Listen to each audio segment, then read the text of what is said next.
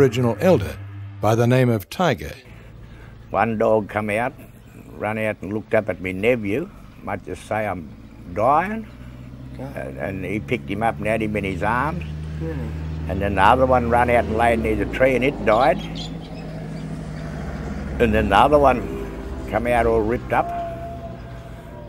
So my brother said, well, Tiger, we'll have to get him now, he killed our dogs.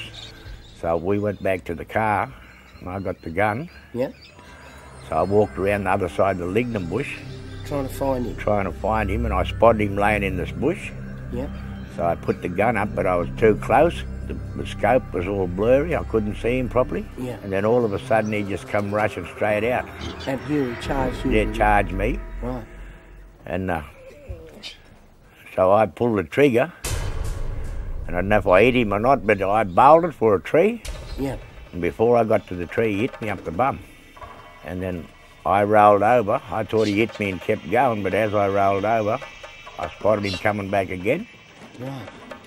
Then he hit me again up there, tore me trousers like if I had a skirt on, I had my shorts on. So he hit you twice in the legs? Yeah. And then I rolled over again. As I looked back again, he was coming at me again. He would have got me up in the throat here. I threw this up here and he got me in here, you see.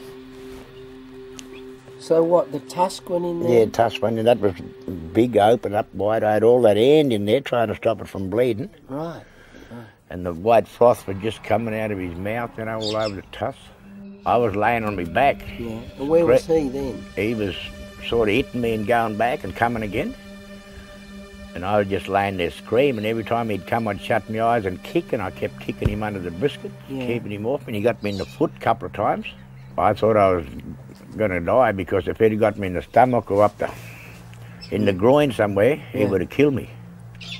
Where was your brother? He was up the tree. So he was too scared to come down? He was too scared to come down. I was screaming out to him to come down and help me. Yeah. But he was too scared. If he'd have came down out of the tree and snorted, the pig would have chased him and would have given me time to get away. And he said, by the Jesus, man, he said, you got a gash in you like this. Yeah. So I put my hand around there and my hand went straight in it.